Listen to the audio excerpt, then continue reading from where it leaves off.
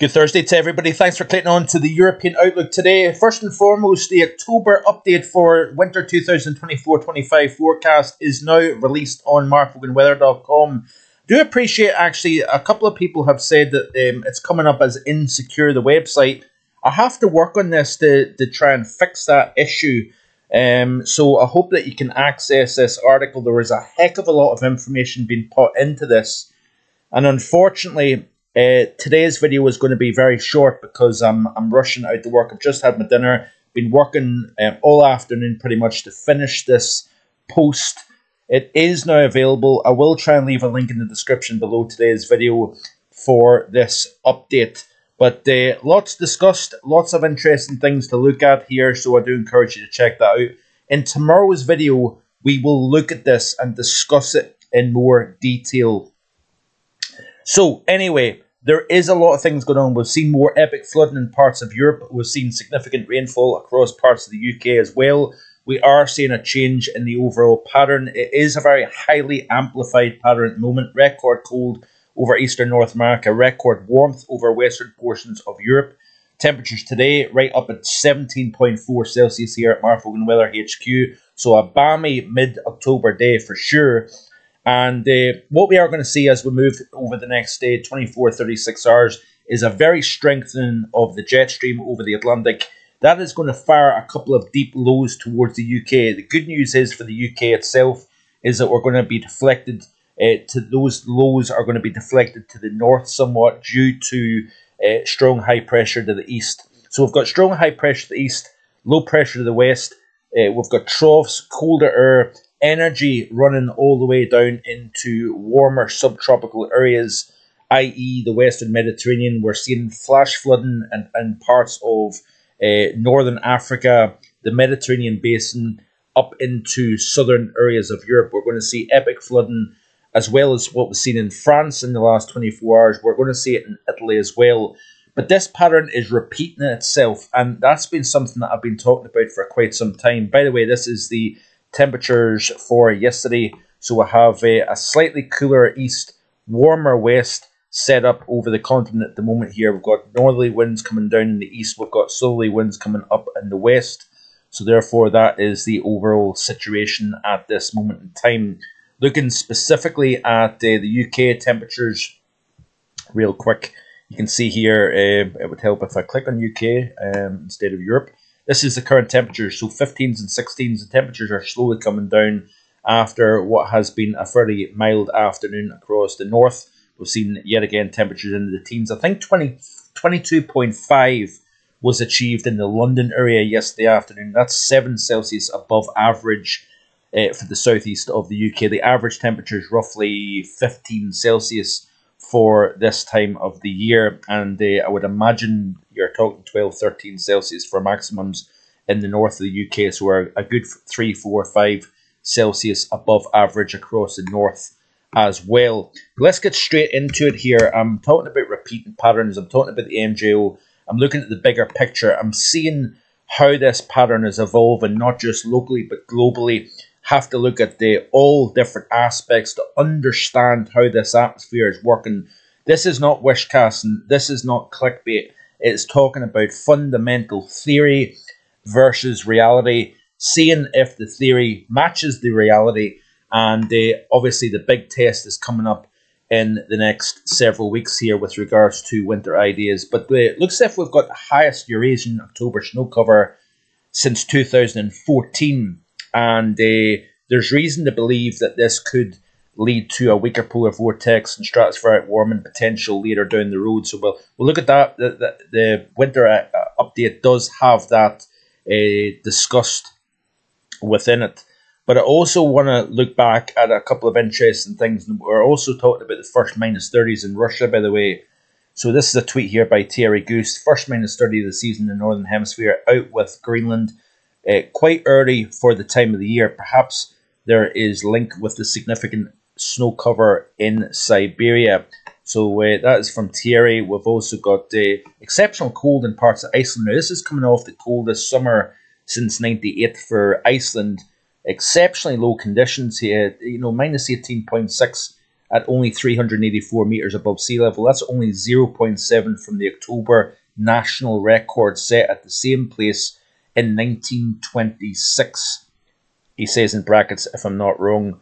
And that is quite an impressive level of cold. That could suggest potential later down the road. So I showed you obviously this in yesterday's video. Record cold morning across the central and eastern United States. Record mild conditions over the west of Europe here. We're seeing cold getting driven south into the middle latitudes over North America. We've got subtropical air getting lifted north on the other side of the Atlantic basin at the moment. Now, looks as if we've got a bit of an August MJO situation. So we're literally going back to where we were with the MJO back during the middle second half of August. The reasons why I say that is, and this is again a tweet from yesterday, very much a pattern in repetition. We're pretty much back in August when it comes to the SOI, which is now rising, and we're also seeing the MJO rotate through the Indian Ocean into the maritime continent. Last time we were in phases 3 and 4, we've seen Storm Lillian develop for the UK at the end of August. So if you look at this image here, there's Storm Lillian back on the 22nd of August. And if you look at this here, look at the MJO during the month of August, which is, I know it's hard to see this here, I do apologise, the kind of pinky colours shows the MJO. During the latter half of August, we were in phases 2 and into 3. And then if you look at this here, we're in phases 4. So we're kind of in that same territory of MJO that produced Storm Lillian. And this is what is projected by the ECNWF for Sunday, UTC at 1200. And we've got a very deep area of low pressure just to the west northwest of the UK here. So it looks as if we're seeing this repeating pattern. What followed this? We had strengthening high pressure with shots of Arctic air coming down, with the shift from positive to negative in the Arctic Oscillation, North Atlantic Oscillation. So I think we are going to see, in about a week to 10 days, higher pressure starting to build over the UK and Ireland. Beyond that, if you look at the MJO, we are expecting it to go into the West and Central Pacific, which then would correlate. So you can see here, this is off the GFS. It's rotating through phases 4 and 5. Fairly amplified in nature as well. That's a fairly mild pattern. Chilly-ish for the southeastern United States, but very mild. We've got stronger jet stream winds. They're starting to pull further north here. We're seeing the subtropical high lift north as that jet gets lifted north. We're lowering the heights over the Arctic region as well. So those mountains that were poking out of the thin tropospheric layer over the Arctic region, those heights have come down. We've seen the acceleration of the mean zonal winds within the polar stratosphere. But as we start to see the pattern return to the West Central Pacific with the upward motion of the MJO, we're likely to start to see high latitude blocking. Those mountains start to return to the stratospheric, tropospheric level here, and therefore we may start to see those winds within the stratospheric polar vortex weaken once again, and the ECM is starting to show that. But look at this here. This is the MJO at the moment, firmly in phases 2, 3, into 4 and 5. Lots of subsidence, Central and Eastern Pacific, into the Americas and the Atlantic Basin. This would favour a bit of a kick with the La Nina as well. Winds blowing from high pressure to low pressure. We would start to see those waters within the Nino region 3-4 begin to cool, I think. And this is also something that I want to show you here. So this is just some ideas. Like I say, we're going to discuss this in a lot more detail coming up. So I say, with the prospects growing for another spell of strong high latitude blocking, negative Arctic oscillation, could we see further frictional weakening of the stratospheric circulation during the month of November? ECMWF suggests yes. So this is the projection of the multi-model ensemble for the ECMWF. We're in phases 4 at the moment. We're expected through day 5 to go into phase 5, then into phases 6, which would promote blocking over UK, Ireland, Western Europe. This would be day 10, so this would take us out to the end of the month. Then it is expected during the day 15 through 20, So the dots, different dots represent amplitude, and the days. And the black line is the ensemble mean. So you can see it rotating through the warm phases, back into the cold phases, and this would be sometime into November. The exact timing of response is a little bit subject to question at the moment, but there's that pulse of upward motion strengthening, meaning we're going to have greater amplitude and greater potential influence on the overall pattern. But you can see it now starting to move into the West Pacific and into the central portion of the Pacific. And what that correlates to is a negative Arctic oscillation, North Atlantic oscillation, and potentially a weaker polar stratosphere. Now you notice here we went from record weak territory, we're going to above average, even slightly towards record levels if you notice here. So this is this bottom red line shows record weak, the thick red line is average, and then the upper red line is record strong. We go from record weak to potentially record strong for a period of time, sometime towards the week 3 into 4 of October. Then it goes back below that, and if you notice here, as we move towards the middle of November, we may be seeing the influence of the troposphere into the stratosphere with that MJO response, and the mean zone of winds actually go slightly below average if you notice here towards the middle portions of November here. But it's all speculative in terms of exactly how much response we get, if we get a response. We don't know anything just yet, but this is all the ideas that are getting built up here on the channel and showing you what is going on here. And the DWD certainly suggests some very interesting things going on with regards to the mean zone of winds. Mean zone of winds, stronger those zone of winds, the stronger the polar vortex. The weaker those winds, the weaker the polar vortex is. The weaker those winds are, the greater chance you release cold out of the Arctic into the mid-latitude pattern.